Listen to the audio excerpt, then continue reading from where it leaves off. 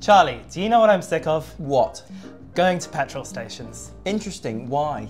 It's so much faff. The smell of the petrol, messing around with the pump, talking to people, and worst of all, consuming fossil fuels. Well, I think I've got a solution for you. I'm Charlie. I'm Josh. And today we're going to be talking about charging electric vehicles with solar panels, how it works, whether it's worth it, and potentially rescue Josh from any more petrol station visits. Thank you. And we're Sunsave. We offer the UK's first solar subscription, Sunsave Plus, which means you can switch to solar with no upfront cost. More on that later in the video. Right, Josh, my solution for you involves getting three things: an electric car charger for your driveway, and solar panels for your roof. Fantastic. Tell me more. So there are currently 1.3 million EVs in the UK, according to Zapmap in September of 2024. All these EV drivers are in one of three situations. The first situation is that they charge their car using public chargers, which can be expensive, they tend to be unreliable, they're often not working, they're often not available, and worst of all, they're using grid electricity, which we know can be pretty dirty. In fact, normally only about 40% of grid electricity is from renewable sources. Oof, I don't like any of that. Situation number two is that they have a charger on their driveway, so they can charge privately, but they still use electricity from the grid. It's better, but I'm still not a fan. How about situation number three then, which is a charger on your driveway, charging privately, but you've got solar panels on the roof and you use solar energy to charge your car? I like it. Tell me more. Still here? Hit the like button and subscribe. Well, you know the basics. Solar panels go up on your roof, the sun shines, they generate electricity, that goes into your house. If you have an EV charger with an EV plugged into it, it will just use whatever electricity is available at the time to charge the car. If your solar panels are generating electricity, it might use a bit of that, but generally speaking, if it's a normal EV charger, it will use mostly grid electricity. That sounds hunky-dory, but is there any way that I can guarantee that my car will only charge up on solar power? Because a lot of companies have been talking about me driving on sunshine, and that sounds marvellous. Yes, well, there is a way to do it. There are certain types of EV charger that are specifically solar chargers. And what they do is they have a bit of technology called a CT clamp, or a current transformer clamp.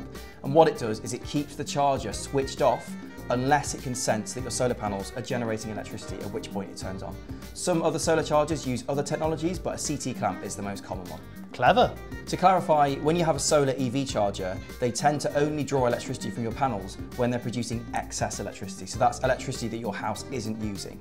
When your solar panels aren't producing excess electricity, most CT clamps will keep firmly clamped on the charger, which means it won't charge at all, while some keep a relatively loose grasp, which means it still charges up on grid electricity, but slowly, so it's ready and waiting for when your solar panels are producing excess power. And what if I just want to charge at night because I'm out during the day? Can I still drive on sunshine? You're really keen on driving on sunshine, I aren't you? love to do it. Well, if you want to charge up at night time and you're really insistent on using solar energy, you could charge up using a battery, but we don't normally recommend that because it doesn't make financial sense, and I'll give more detail on that later. Charlie, I want a bit more detail. Let's say I've bought a standard 7 kilowatt charger for my EV.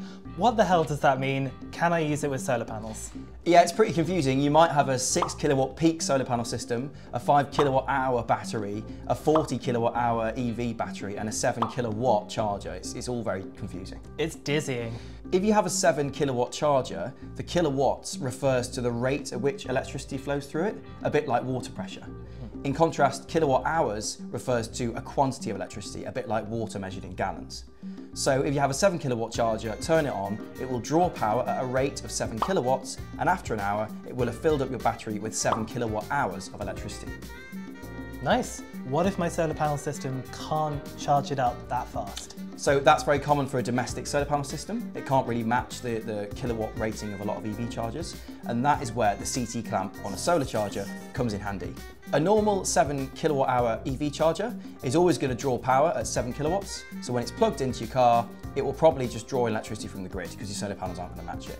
With a CT clamp, it actually reduces the power rating of your charger to align with what your panels are producing, which means it will never actually draw in grid electricity unless you tell it to.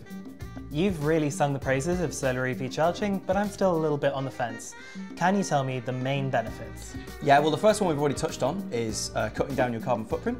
You're worried about going to petrol stations and using fossil fuels. If you roughly charge up your battery with 80% solar energy throughout the year, you'll save about 250 kilograms of CO2 emissions. And that is on top of 1.5 tonnes of CO2 you'll save just from switching from a petrol car to an EV.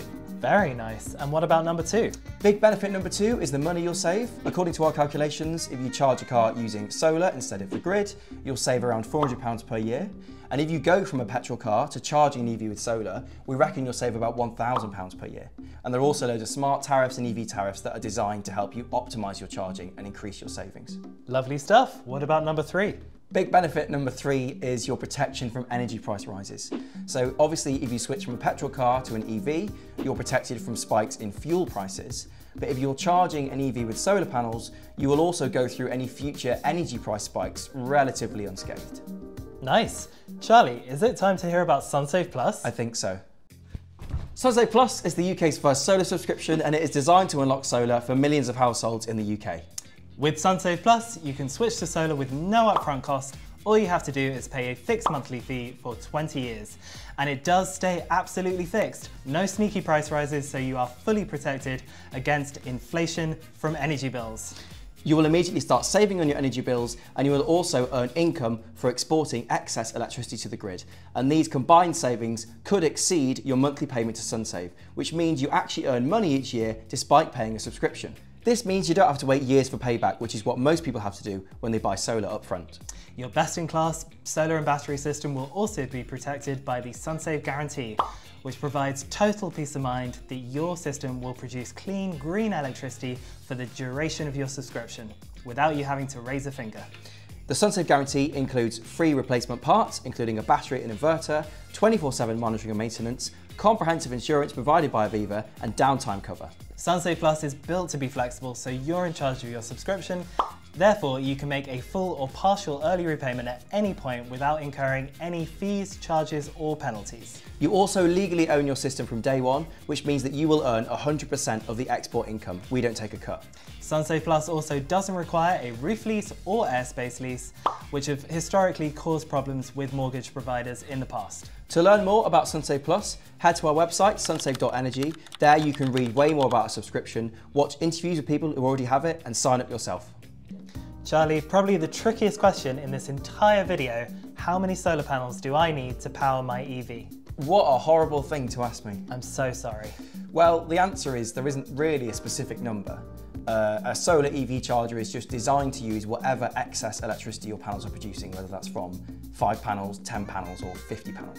Let's say I'm one of those people who really like specifics, and I am. Can you help me? Okay, so the average household electricity consumption per year in the UK is about 3,400 kilowatt hours, according to government data. So if you live in the middle of the UK, you've got average solar irradiance, you typically need a 4.2 kilowatt peak system to cover your needs. And that is, let's say, 10 420 watt panels, although it does vary based on roof size, roof direction, all sorts of things. Okay, and what about if I add an EV? Well, an EV in the UK usually needs around 2,000 kilowatt hours of electricity each year.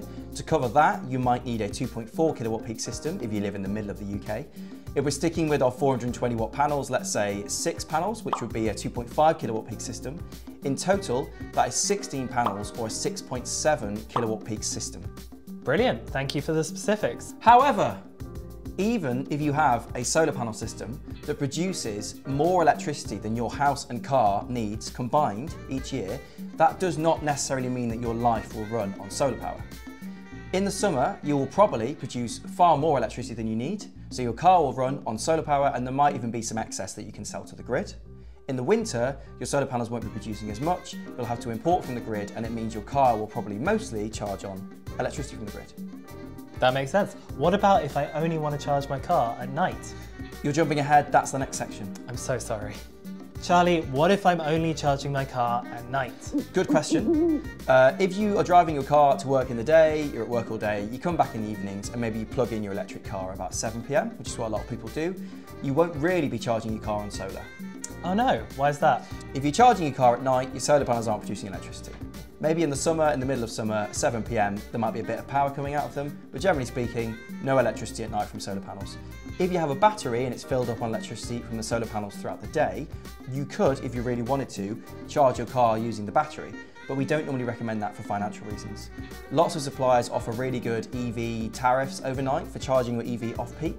It makes way more sense to use that and charge from the grid, and instead use your battery for your home. And I guess overnight grid electricity is typically greener as well. Exactly, yes. So overnight grid charging is still a lot better for your carbon footprint than charging during peak times. Right, and if I'm only charging at night, I shouldn't get a big solar panel system. Is that right? That is wrong. Even if you're not using your solar panel system to charge your car directly because you're doing overnight charging, having an oversized solar and battery system is still an enormous financial advantage. We've done a whole video on why it's good to get an oversized system, and we put the link in the video description.